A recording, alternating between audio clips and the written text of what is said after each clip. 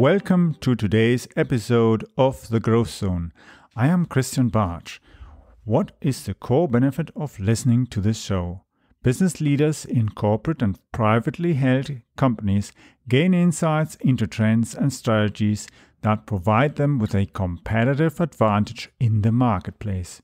Each episode focuses on an area such as marketing, sales, innovation, or funding that is absolutely critical to the growth of companies, whether they are startups or corporate global players, where management needs to juggle the challenges of market entry or knowing how to navigate the uncertainties of disruptive developments.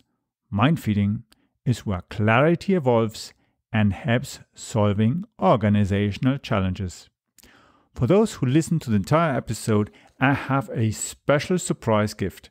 I am working on some great guests that are industry leaders in management, innovation, and marketing. Let's get started on today's episode.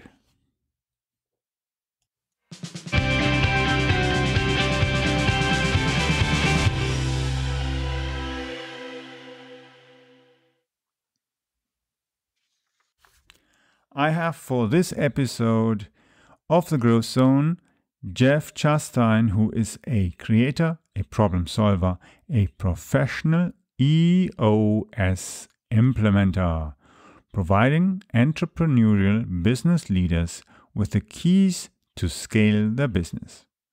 So, we are going to be talking today about the entrepreneurial operating systems and how it actually helps us in our business. So let's have a thought about that. Creators do not believe in impossible. They are problem solvers and will find a solution using their creativity and knowledge that spans various areas of expertise. The creator is focused on building solutions that last and doing things right the first time. When you think of that, it definitely is true. And Jeff, starting a business at an early age, whether it was massive Lego creations or custom software programs, he has not stopped since then. After more than 15 years working with business leaders, many of the tools and systems have evolved. But he still enjoys seeing a process work efficiently, confidence return to a leadership team, and an organization positioned to scale in a predictable manner. So, that's quite an interesting perspective on Jeff, and let's go and have our conversation. Just to remind you, my name is Christian Bartsch, your host, and I'm going to be talking to Jeff from Texas. He's based near Dallas.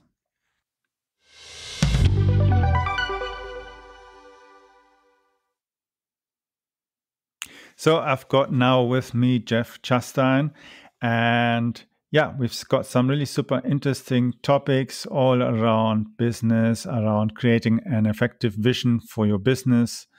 And so Jeff, before we get started going into the topics, the deep questions that we've got for you, please tell us a little bit more about yourself. Sure. I want to start off by just saying thanks for having me on. It's always been interesting. I've been listening to the podcast for a while and always love hearing your guests and your different topics there.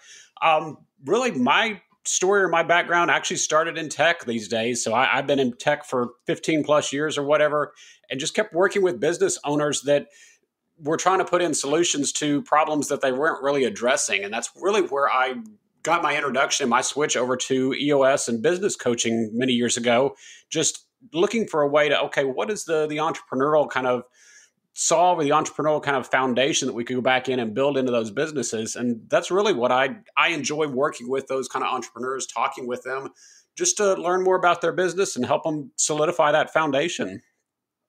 Great. So where are you based? I'm actually out of Texas, out of the Dallas area. So we're over in the States. Oh, cool.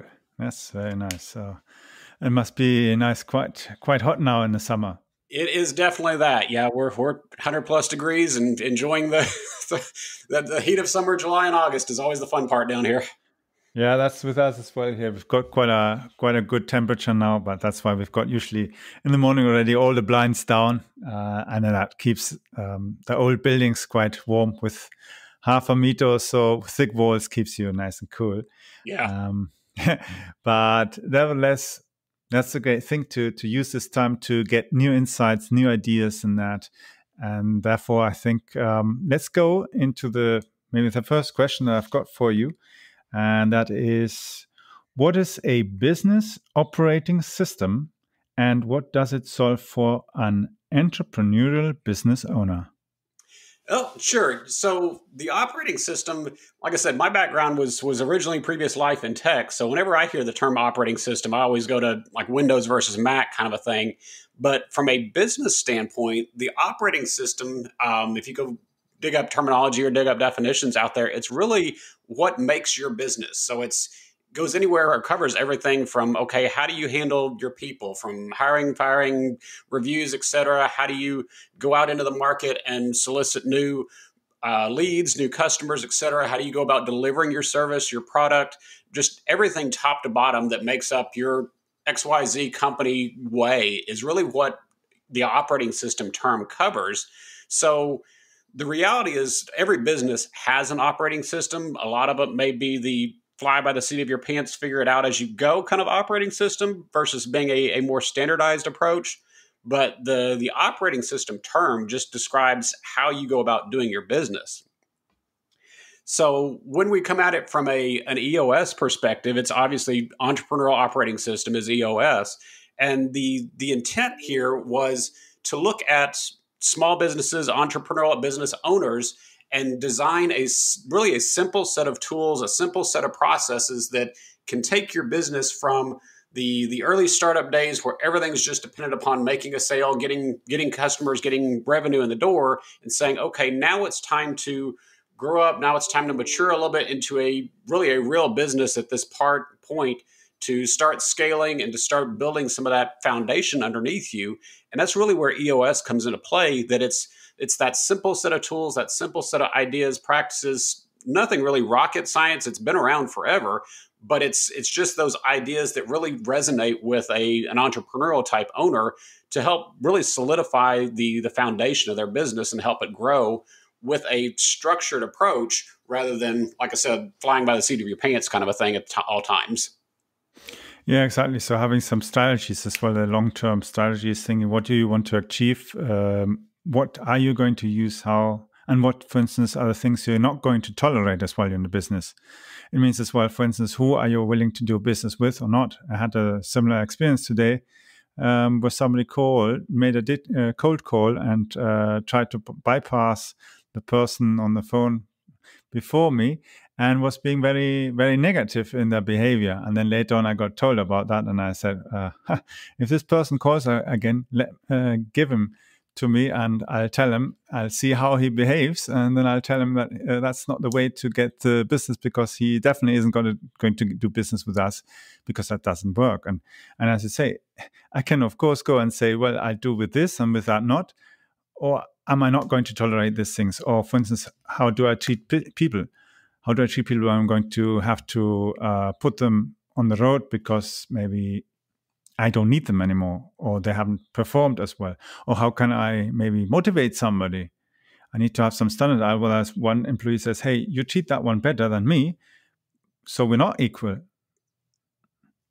Definitely, yeah, and that's a lot of what this comes into is like, okay, like you're saying, how do you treat people? How do you identify who the right people are in the first place to be able to hire them? How do you manage them going forward and make sure everybody's on the same page with expectations, things like that? So yeah, the idea of how you do your business, what your identity is right there, what your vision is from your business, that really resonates throughout the business, both like you're saying, internal employees as well as external customers and the type of people we're going to work with.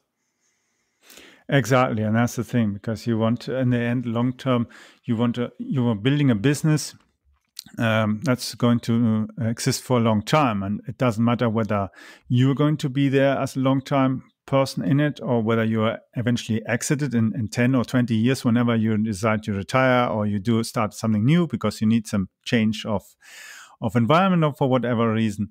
But it still means you're building it from the perspective that it has to be sustainable, and as well in a way that it's not going to collapse the next day because somebody does something stupid. Yeah. Mm-hmm. Yeah. So as you said, especially when it comes to standardize versus as you go, what can people actually do in that area? Well, from a standardization, it really comes down to defining what the processes are. Because really, like I said earlier, when I was dealing with technology, and a lot of the reasons I kind of moved away from that is people would look at technology and say, okay, we need a new CRM system. Sales are down, so let's put in a new CRM system here and get everybody organized. And the problem that they were trying to address with a technology tool, and I don't mean to despise technology, it's definitely very useful, got its place and everything. But if you don't have, for example, a defined sales process that, okay, this is who we're reaching out to in terms of our market. This is the terminology. This is our differentiators that we're going to use when we're reaching out to those prospects. This is what the sales pipeline looks like in terms of steps A, B, and C. Then just putting a tool, a CRM or something on that really doesn't solve anything at that point. You're trying to fix it way too high level. So that's actually what got my introduction. I was dealing with a startup company at that point, getting extremely frustrated that the owner wasn't able to put those processes, wasn't able to define what the company way was, and blaming technology for it when it's like, okay, if we don't have the foundation, it doesn't matter what technology we put out there, you're still going to run into issues. So I actually got introduced to EOS and Traction at that point, and it was just like light coming on kind of a thing there, that the way Traction and the way EOS approaches it is it's really, there's 6 key components, but one of those components is really a process component to say, okay, we need to go in and define what is your way of doing things. And there's not necessarily a right way or a wrong way. Every company's got their own way, but the idea is that we systematize that, we put processes around that way so that obviously from a scaling perspective, you as the owner, at first, you're wearing all the hats kind of a thing, but you're going to basically hit that point where, okay, you're holding your own company back by trying to do everything, and you've got to start delegating out responsibilities here. But at the same time, just because you go hire John Doe over here that knows he's an expert in sales, supposedly, and bring him into your company and say, okay, go sell, if he doesn't understand your company, understand your vision, understand the market, understand everything about this, because it's all honestly in your head, then it doesn't matter how good of a salesperson he is, he's still going to fail at that point, or at the very least not meet your expectations. So that's where the process kind of part falls into play, that, okay, we've got to have defined processes to say, okay, this is our way of selling. This is our way of delivering this product from an operational standpoint or supporting the customer. Things like those processes have to be defined out in order, if nothing else, like you said, get that information, get that expertise out of the owner's head so that business can scale, can grow, and hopefully really grow beyond them to where they don't have to do everything in the business every day. Yes, that's true. I see it from my own business. One of my businesses I started over 10 years ago. When I had my first business coaching as well, we started as well looking at all different processes. And I used a tool that's, I think it's called iGraphics Process. And that was really very good because you could really break down every kind of area in the business. And you knew what happened, where did it go, and when this, what happens then, or this route would go. And so you could really understand it. And later on, we had our own management tool inside, which we have still using now. And of course, depending on the status of the ticket that we have, it goes a different route, because you can't implement software or workflows if you don't know which would be the right route. Otherwise, it just gets lost somewhere and you go in circles. And the other person who's sitting on the desk and trying to do something, he isn't automatically looking every time, oh, what's the next right step? He gets its suggestions from there and he can see, okay, is this? No, that's not fitting. Oh, I need to wait for payment. Or for instance, I have to send our documents to the customs agent or something, for instance. Simple things like that already remind me, otherwise I'll forget that. I have to get that done before. I can't ship the stuff out beforehand. Otherwise we get problems, the customer's unhappy, and so on and so on. And that brings me actually, as you say, standardizing is so important, and getting this stuff out of the entrepreneur's mind out and putting onto paper. What do you think as well? Diagrams and all stuff is helpful as well, not just filling pages of text. Oh yeah, no, with that, that's one area we really focus on when we're doing processes, is taking more of what we refer to as a 20-80 approach. That the idea is not to go out and build the SOP manual that's 6 inches thick, sits on the shelf, collects dust because nobody wants to read it. That we've got to keep in mind the entrepreneurial fashion of being agile, being quick to move, quick to address things here, and build this process basically to go in and look at all of your business and say, okay, what's the top 20% of the core key processes that we need to do in order to do our operation on a daily basis. And then with those, we go in and document just the bare minimum on that to say, okay, what is that quick diagram, quick workflow, whatever here? What are the key steps? What's the key measurables, the key flags, whatever that goes into this process, so that I could hand this to somebody and they would know what to do here without my sitting here giving them every single little step, hand holding them, kind of a thing there. That we're obviously trying to empower our team.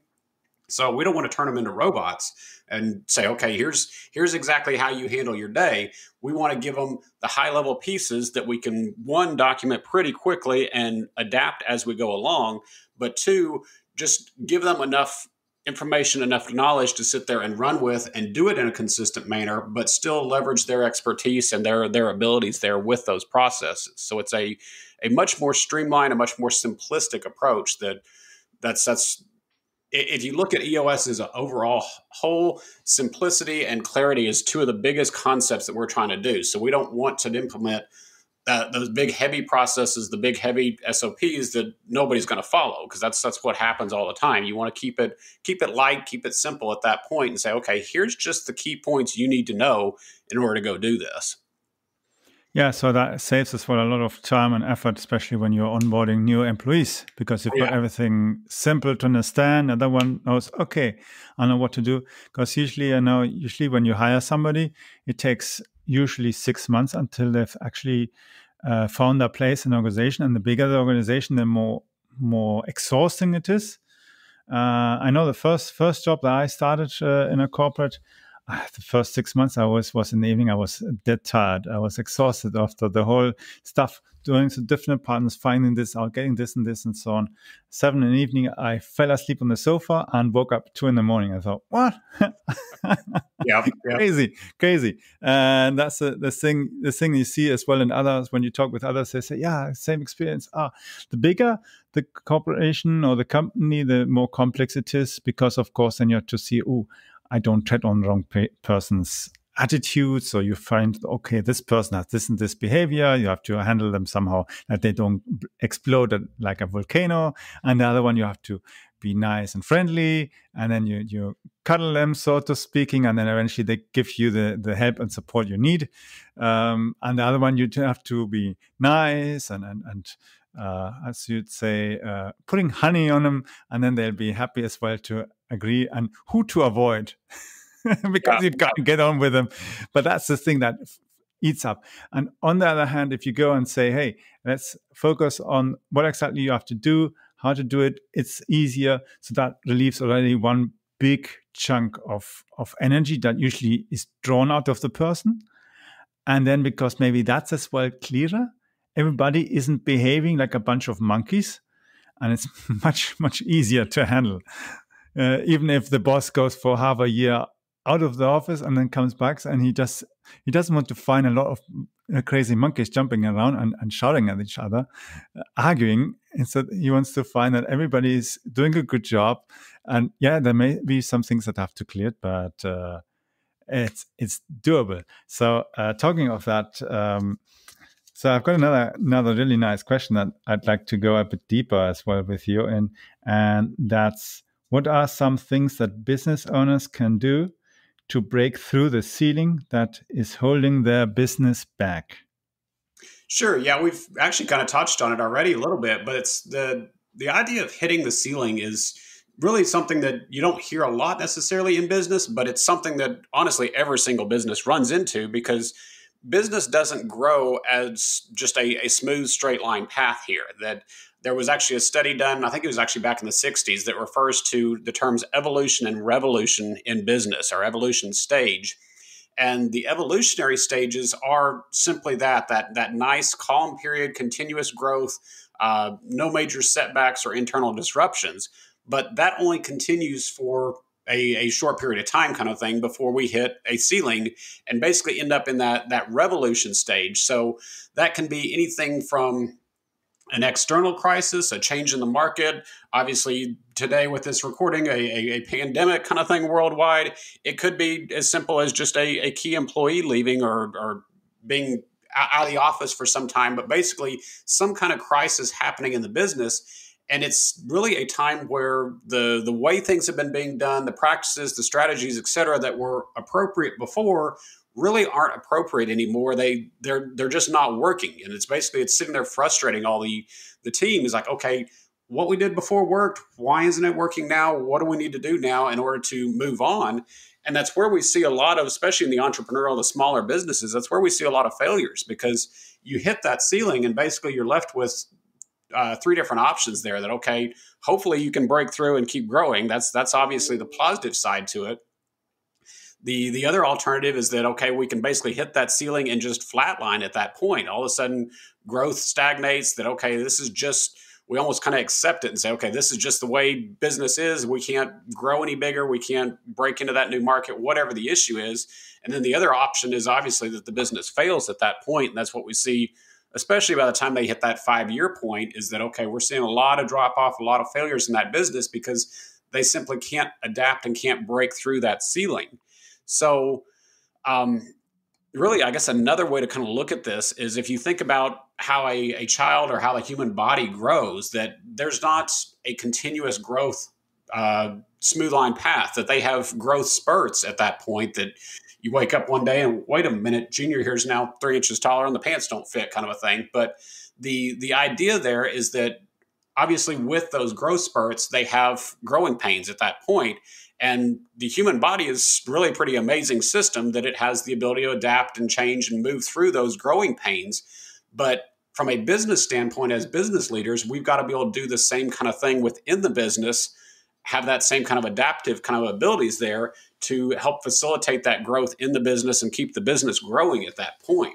So that's kind of like one of the first things we really look at from an EOS perspective, is that concept of hitting the ceiling, because a lot of the tools, a lot of the practices, everything we build into EOS is really designed to help the organization identify that, hey, we are running into problems here, and have the tools in place, like we talked about earlier, the simplification, the systems, things like that, in order to be able to break through that system and keep moving at that point. Yeah, absolutely. Because as you say, when it grows, it can even be that your infrastructure just can't cope with it. Or now, like with this pandemic and so on, everybody is working from home in many businesses. Then you have to somehow realign your entire IT. You have to have everything offline.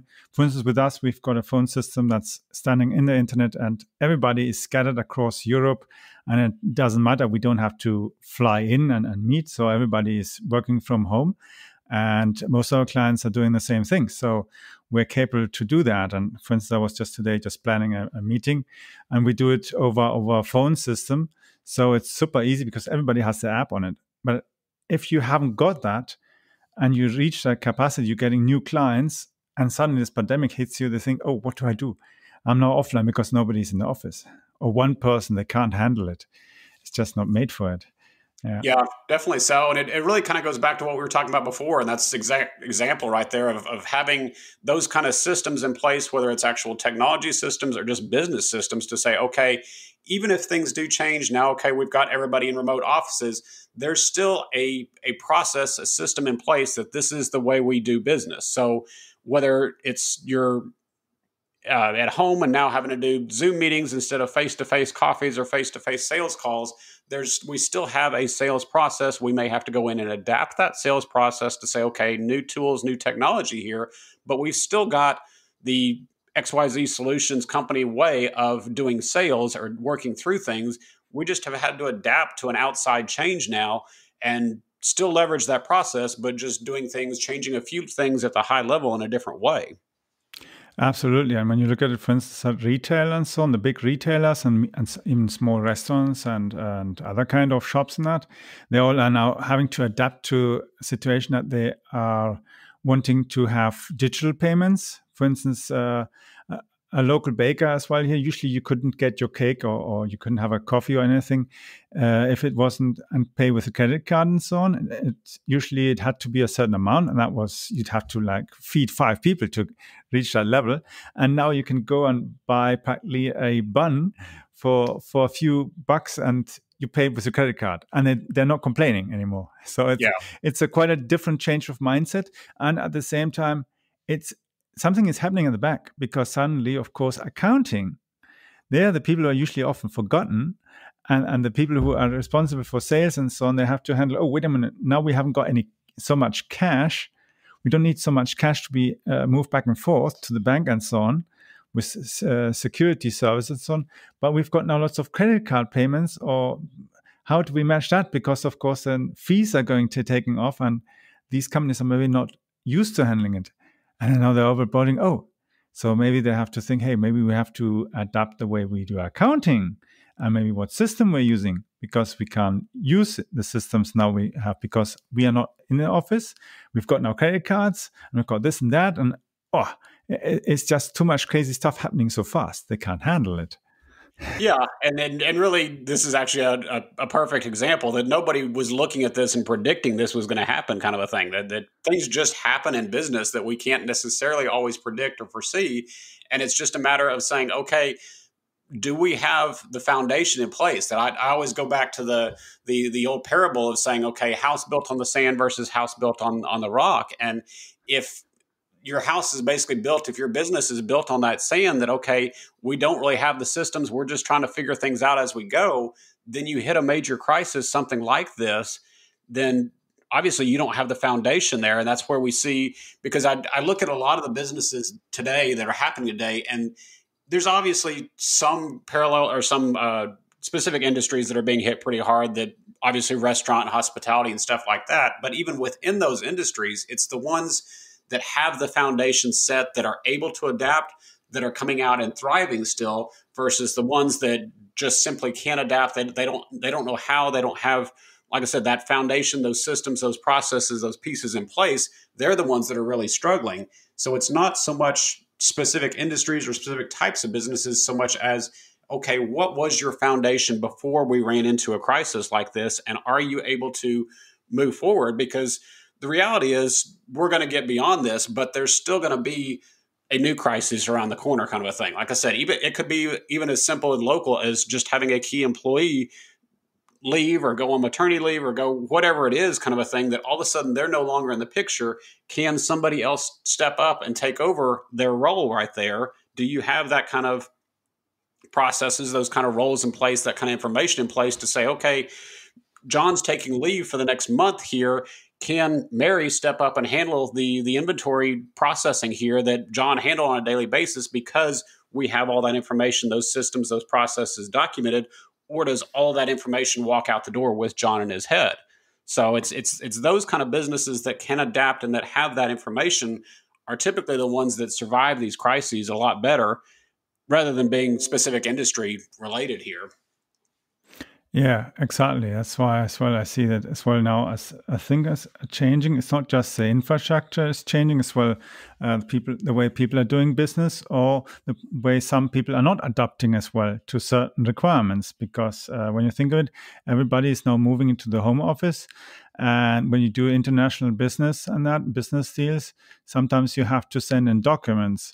So you can, of course, ship them with UPS and that, or DHL Express and that quickly across long distances, but it's not as massive and fast as we were used to it, like 2-3 years ago. And on the other hand, the complexity is, of course, that certain deals you have to fax the documents over and then have them approved or confirmed by a lawyer or anything, and then send them across the pond with express service and so on to really secure your deal. And that's become a problem because, of course, most people now don't have fax machines at home. And, of course, it has to be from a company line. So that's, of course, the next problem. And then IT starts thinking, oh, God, how do we adjust this? And it has to be user-friendly so that they can use it. Because if we set up something and they can't use it, we're having like all the time nightmares, and people are just getting frustrated and they're leaving eventually because they say, if I get stomach pain every day trying to do my work, eventually I find a solution. I quit the job and go somewhere else where I'm not going to go nuts. Because at a certain point, either the husband or the wife will say, you either get a new job or you get a new place to stay without me. Yeah, because it's true. There's a certain level where everybody can assist, and sometimes you maybe need to have that extra kick to decide, okay, and say, hey, they're obviously not accepting to adapt or not flexible enough. So the risk, of course, of them not able to survive maybe at a certain point is even higher then. Oh, it's definitely that, but a lot of times businesses, even like in those smooth growth phases, will still run into that if we don't have defined out what a specific role is or a specific person's seat is, to say, okay, this is where your level of responsibility is. You're in charge of A, B, and C measurables. You're in charge of these numbers right here, and that's it.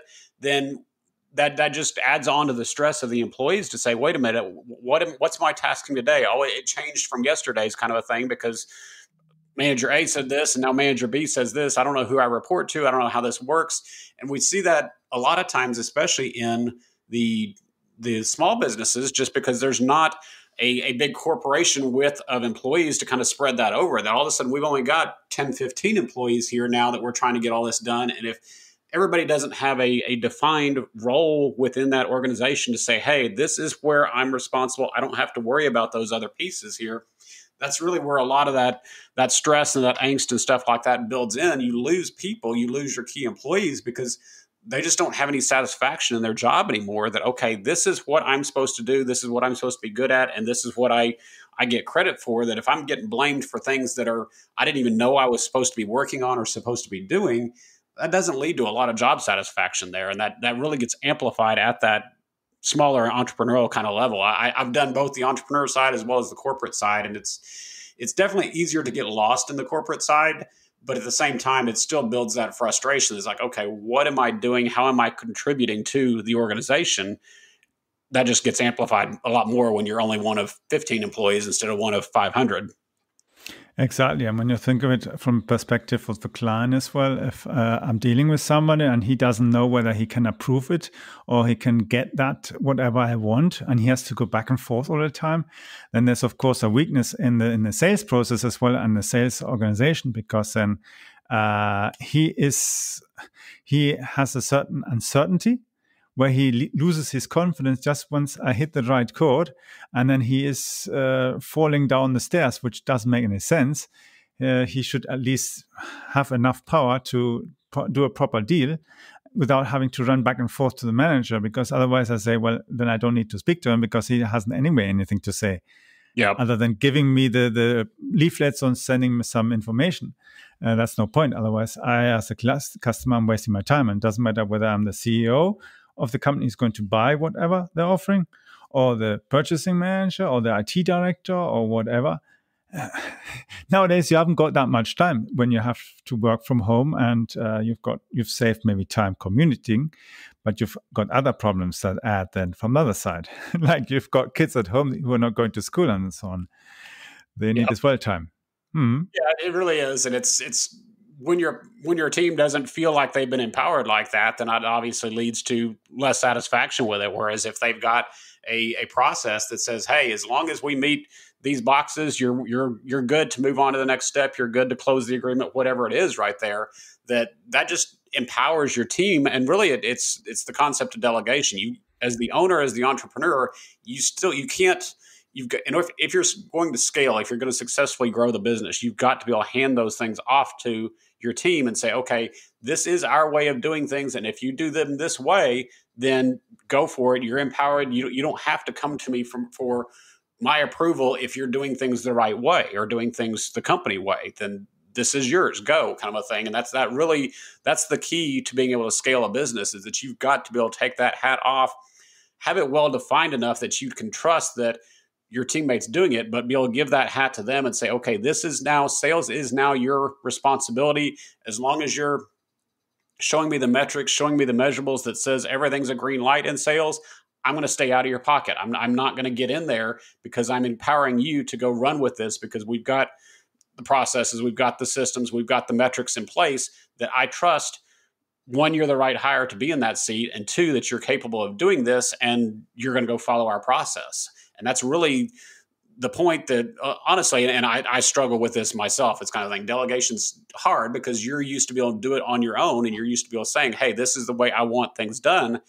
And if you don't have that documented out from a process standpoint, you never really feel comfortable that the salesperson you hired in is really doing things right, because you don't have the visibility. So therefore, it's natural, if I can say it right, to be writing in their back pocket, say, okay, what are we going to do now? Are we really going to make this decision? And you just don't give them the confidence. You don't give them the empowerment there to go forward, that they feel like they're always looking over their shoulder. Okay, is this the way the boss wants it? Is this the way the boss wants to do things? It just hampers, and basically that's one of those ceilings right there that you're going to hit with an entrepreneurial business. Like, okay, you've got to be able to hand those things off and trust your people there. Yeah, and as you say, when the business is growing, of course, you're going to hire as well more people. And let's say, even if it's an IT company that develops some kind of product, or an engineering company, you're maybe hiring more engineers, more programmers, and other ones that are already there. Maybe they've already got so much knowledge about the product or what they're doing and the processes that they get promoted. And then they, of course, have to start learning, how do I delegate to my new staff to get them onboarded quickly? They do the stuff properly the way we do it, and not maybe the way it's done in university or done in the ABZ company or whatever, but it's the way it's done here.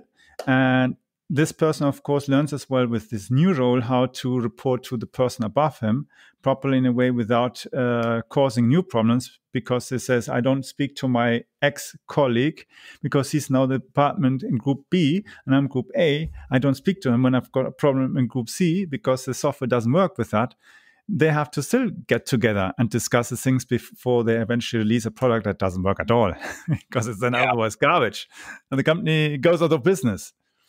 It really is. And you made the mention early on about a 6-month ramp up time or whatever with a big company. It's like entrepreneurial organizations can't afford that. It's like you need to start reporting or start delivering next week, kind of a thing here. So the simpler you can make that transition to say, okay, one of the big tools we look at is an accountability chart. And basically I refer to it as the old org chart on steroids, kind of a thing, because we first look at it from the structure of the organization to say, okay, we have a seat over here. We have a box over here on the accountability chart that is in charge of new customer sales here.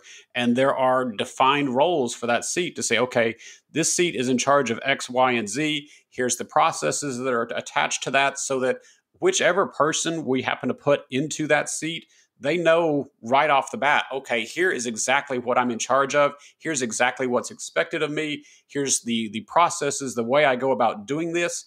And they can jump into that, step into that real easy and move forward, be accountable, be actionable on that. Whereas if you just say, hey, John, come over here and handle sales tomorrow, what's the likelihood he's going to succeed or at least be productive in any time soon, kind of thing, if you don't have that structure in place? And when you're doing it from an entrepreneurial level, you've just got to have that kind of structure in place, simply because you don't have 6 months to sit there and have somebody learn on the job. Exactly. And how do you help these companies that they actually then get this accountability charge into everybody's head? I don't know. Do you put a big poster on the next wall, or does everyone gets the sheet, or so that he knows what I'm responsible?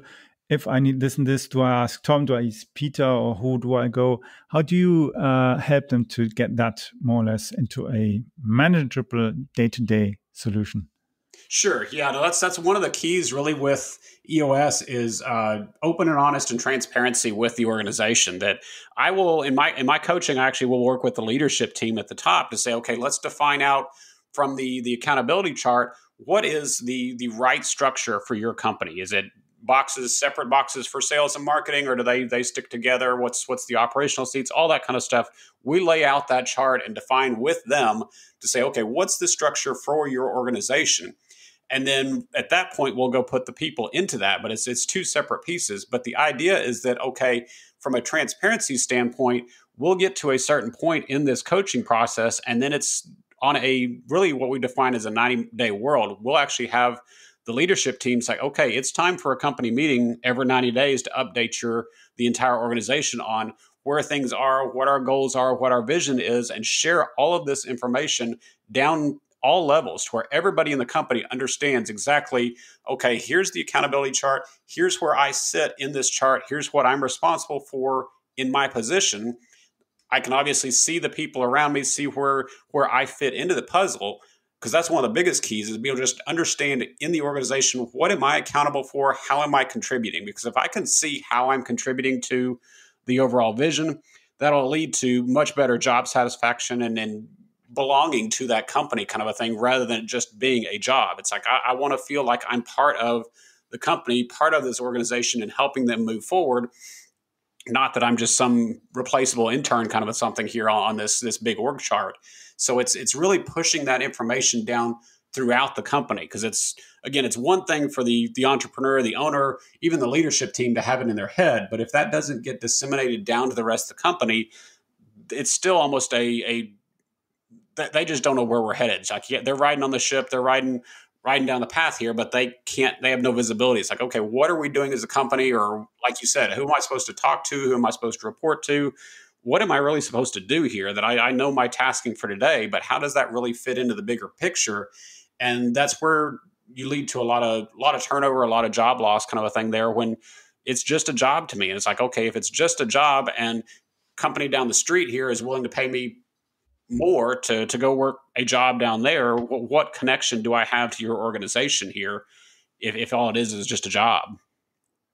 Exactly, because then otherwise you have as well no real opportunity to grow yourself as well in your job and rise, get new talents, more abilities, skills, and so on. There's no point in being there. Exactly, yeah. And it's your goal really from a business owner standpoint should be honestly to train and empower your employees. That granted, if they take those skills and take them to somewhere else, that's still fine. It's if you try to hold them back or whatever, then all you're doing is limiting yourself at that point. So we really want to do whatever we can to empower your team, make sure that they really feel like they're a part of your organization, that they have a place, that they have a reason for being there, that they have the ability to contribute, and really just help them grow both in that role as well as to see, hey, if I learn these other new skills, maybe I can move into this seat or take on these other responsibilities kind of a thing, to have them with that clarity, that ability to sit there and say, okay, I see what's going on around me. Let's see what I can do to grow and to adapt and to help out, really. Yeah, definitely. So, Jeff, it was great having you here on the show. How can people get in contact with you if they want to reach out? Well, the biggest way is just through my website. So it's Admentus, ADMENTUS.com. And just like I said, there's a resources page over there that's got actually free chapters around a couple of the books there. If you're interested in traction or get a grip kind of a thing, there's things there. Or just simply reach out to me and ask questions. So it's just ask@admentus.com and just reach out. Any questions you got, I'm always happy to help or happy to provide any guidance I can. Great. Awesome. Wonderful. Thank you for being, and looking forward to our future conversations when we'll be talking about other interesting topics. Really appreciate it.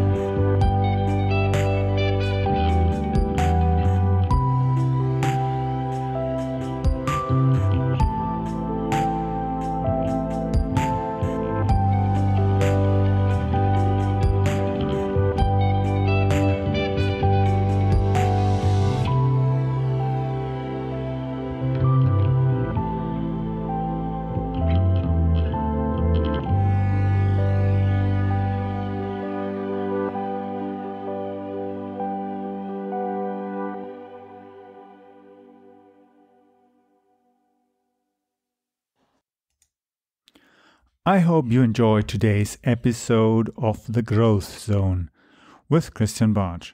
Thank you for listening. Please leave a review or rating here on iTunes or on podchaser.com. If you found the content helpful, then share it on social media. I would like to invite you to follow our show so that you don't miss the upcoming interviews with leaders in the market. Simply visit the website follow.prmediareach.com. I will be adding the link also to the description of this episode so that you just need to click on that link. For those of you who are listening and signing up to follow the show, I have reserved a free copy of the ultimate guide on content marketing. This is the strategy that got me top corporate clients like McDonald's, Linde, Hewlett-Packard, Deutsche Bank, Volvo, and many others. That strategy has been working for over 10 years. It also got me contracts with police, transport authorities, military, and several universities, and even leading research institutes. For sure, it also worked wonders as it got me many small, medium-sized entrepreneurs and enterprises as clients. And that even included international clients from all around the world. The link to sign up for our free broadcasting service and the guide is follow.prmediareach.com. That will give you access to the most recent version of my ultimate guide on content marketing. You can follow me as well on Twitter by using the Twitter handle CAP Bartsch. That's spelled Charlie, Alpha, Papa, Bravo, Alpha, Romeo, Tango, Sierra, Charlie, Hotel. Yes, that is CAP Bartsch. Charlie, Alpha, Papa, Bravo, Alpha, Romeo, Tango, Sierra, Charlie, Hotel.